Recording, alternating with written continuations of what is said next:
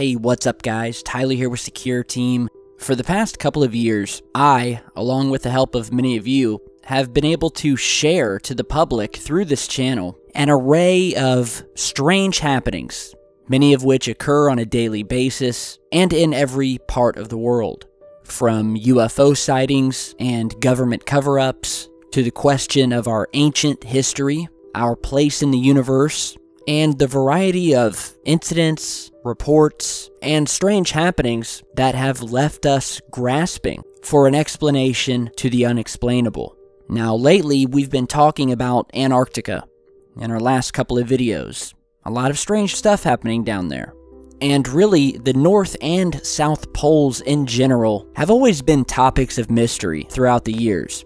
And it got me thinking that what if there were certain points on this planet, certain locations, if you will, that are all connected in some way, wherein which strange occurrences have been known to happen. And what if we're simply not looking at the bigger picture? And it turns out that a pattern does exist on this planet wherein which strange occurrences have happened and were brought to light in 1972 by a man named Ivan T. Anderson, who was a writer and biologist that actually wrote a piece about this for Saga magazine entitled The 12 Devil's Graveyards. Another name for these 12 locations you may have heard of are the 12 vortices. Surely many of you know about one of the most famous of them, that being the Bermuda Triangle. But the Bermuda Triangle is but one set within a group of 12 enigmatic places known to be sites of unexplained disappearances and other mysterious phenomena. We're talking about locations on the planet that don't seem to follow the same rules of physics as everywhere else. Places where strange energies are and have always been present. You're seeing a map of them here as plotted by Mr. Sanderson in 1972.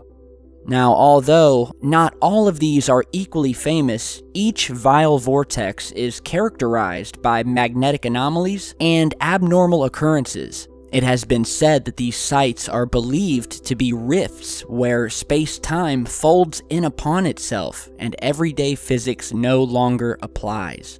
10 of these vortices can be found in tropical climates, 5 along the Tropic of Cancer and 5 along the Tropic of Capricorn, with the other 2 being located at Earth's north and south poles. Of these vile vortices, we have the North and South Poles, the Bermuda Triangle, the Algerian megalithic ruins, the Devil's Sea, otherwise known as Japan's Bermuda Triangle, Hamakulia, east of Hawaii and believed to have once been a high-energy volcano, Karachi, Pakistan, home to Mohenjo-Daro. We have Easter Island, New Hebrides Trench, Wharton Basin, and the South Atlantic Anomaly. Today I want to talk about my personal favorite and, in my opinion, 2 of the most mysterious of these locations. And since you likely already know much about the Bermuda Triangle, I think it'd be prudent to start off with another so-called Bermuda Triangle off China's eastern coast known as the Devil's Sea or the Dragon's Triangle.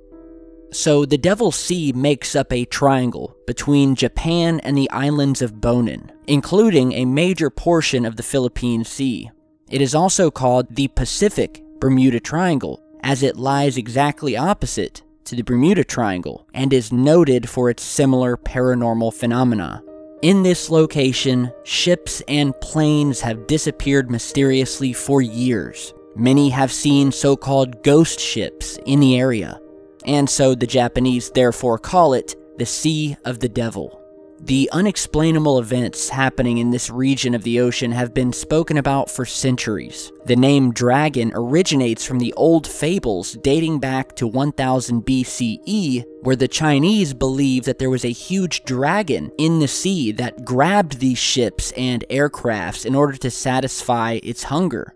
There have been thousands of accounts and stories on the disappearance of sea-going vessels and aircraft. Back in the 1200s, Kublai Khan's tried several times to invade Japan by crossing the Devil's Sea. In this process, he lost his vessels and nearly 40,000 men in the area of the triangle. In the early 1800s, many have claimed to have seen a mysterious lady sailing in a ship in that area. In 1952, the Japanese government sent out a research vessel, the Kaomaru No. 5, to investigate the mysterious waters. The ship, along with its crew of 31 people, disappeared. The Japanese government then declared from then on out this portion of the ocean to be unsafe for marine voyaging and transporting. Between 1952 and 1954, it is said that 5 Japanese military vessels were lost, with over 700 people vanishing. The Dragon's Triangle is not plotted officially on any global map, so the exact size and perimeter is unknown. But to this day, many seagoing vessels refuse to go near the area, often taking long detours and hearing tales from older generations of not only disappearances, but that of also strange lights and objects seen leaving and entering the waters. Did you guys know that there's actually a Bermuda Triangle in space? Well, perhaps you've heard of it by its other name, the South Atlantic Anomaly. Located over the Brazilian coast, this portion of space is known as one of the most dangerous areas of radiation ever encountered, avoided completely by satellites, and is known to interfere and completely shut down any electronics or spacecraft that pass through it. The official cause of this is due to a point in space where the Van Allen radiation belts, or rings of charged particles that surround the Earth, come closest to the planet's surface. Astronauts on the space shuttle have complained that laptop computers would sometimes crash when they passed through the anomaly. But there have also been aircraft flying far below the anomaly that have mysteriously vanished or crashed when flying through the area. This was most notably displayed with the disappearance of the Air France Flight 447 back in 2009. This routine passenger airliner, which was making its way from Rio de Janeiro, Brazil to Paris, France, mysteriously vanished and then crashed on June 1st, 2009. Although the wreckage of the flight was found around 5 days after, the investigation into what caused the crash lasted for over 2 years, with the final report concluding that the aircraft had likely crashed after, quote, temporary inconsistencies between the airspeed measurements, finally causing the aircraft to enter an aerodynamic stall from which it did not recover. However, there were some very strange things that happened to this flight just before it vanished that can't seem to be explained by investigators. The make and model of the aircraft was known as an Airbus 330, which is modern and has a host of onboard backup systems that ensure that if there were to be a failure in any one of them, there would be adequate backups by not one, but 2 systems.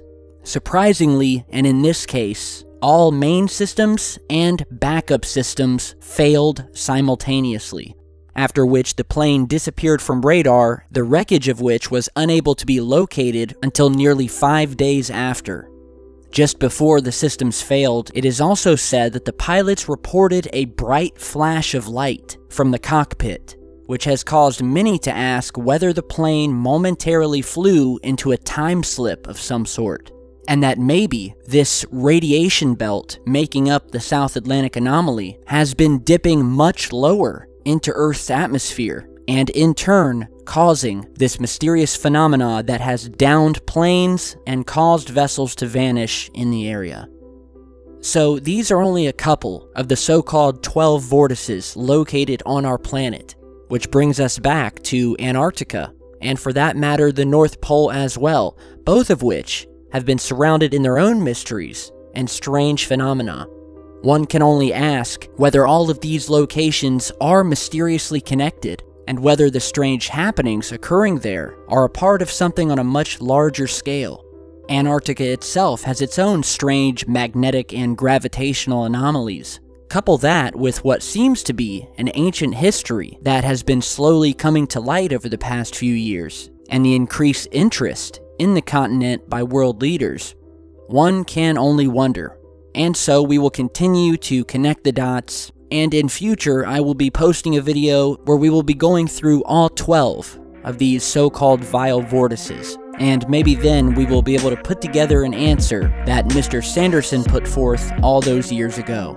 Thank you guys for stopping by today. Hit that like and share button on your way out. I'd really appreciate it. And I'll see you guys back here in just a bit. Stay safe, guys.